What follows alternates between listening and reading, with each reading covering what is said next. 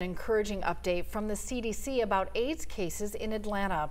A recent study showing a strong decline in the number of new cases. 11 Live's Christy Diaz is joining us live with more. So Christy, you've been going through this study. What really stands out to you?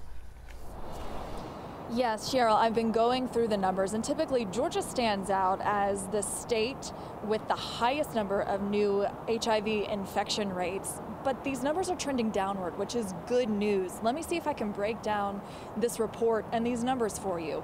They look at rates over 5 years, from 2017 to 2021.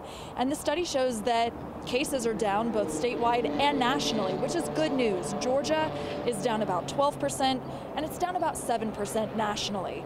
Now, if you look at the span of 1 year, just from 2020 to 2021, that's where the rates differ. Georgia's rates still went down about 5%, but nationally the rate went up 18%. Now, there is a caveat here. The CDC warns the numbers in 2020 could have been artificially low due to missed reporting during the pandemic.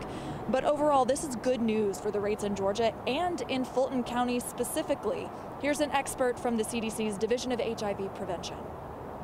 In Fulton County, we see over 500 new HIV diagnoses per year, and there is a decline from 2017 to 2021.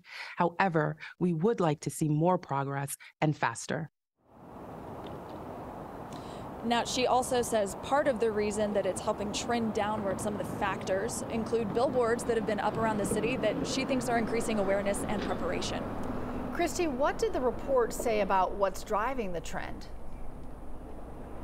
Well, it narrowed in on this one age group. It said there is a large decrease among teens and young adults. In fact, it said there was a 34% decrease among children ages 14 to 24, and that seems to be what's driving this trend. All right. Interesting, Christy. Thank you so much.